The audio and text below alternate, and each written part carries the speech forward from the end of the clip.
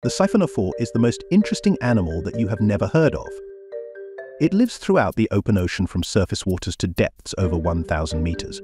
It forms long, thin colonies made of individual zooids that bud from a single fertilized egg and specialize for tasks such as feeding, defense, buoyancy, locomotion, or reproduction. A giant species, Praia dubia, reaches up to 50 meters in length while remaining as thin as a broomstick. The largest individual of the Apolomia genus was estimated to be 119 meters long. These colonies grow by budding new zooids, which never survive alone but operate together as a single organism.